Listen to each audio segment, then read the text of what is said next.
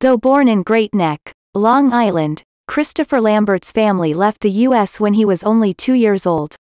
His father was a United Nations diplomat assigned to Switzerland and, as a result, Chris was educated at private boarding schools in Geneva. Inspired through his having appeared in a play at age 12, he went to the Paris Conservatoire where he remained for 2 years. After a few small parts in French films, beginning in 1980, he successfully competed for the title role in Warner Bros. Greystoke, The Legend of Tarzan, Lord of the Apes, 1984. His co-stars included Ian Holm, James Fox and Ralph Richardson, in his final film performance. The movie was popular with Tarzan buffs for remaining faithful, in the first half at least, to Edgar Rice Burroughs' original story.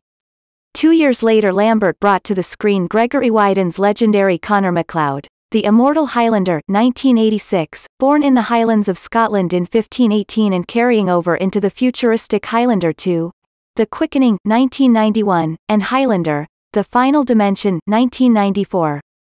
In recent years he has become a producer while continuing to act in mostly action-adventure films.